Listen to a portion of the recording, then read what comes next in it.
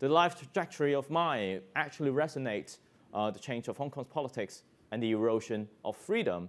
In 2014, we still had the room for public protest. We still had certain political diversity. In 2016, we still could participate in political debate with the government.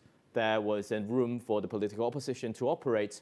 But eventually, we've come to the end of the political freedom and civil society and the political diversity of Hong Kong in the year 2020, after the big, massive 2019 protest and the introduction of the national security law.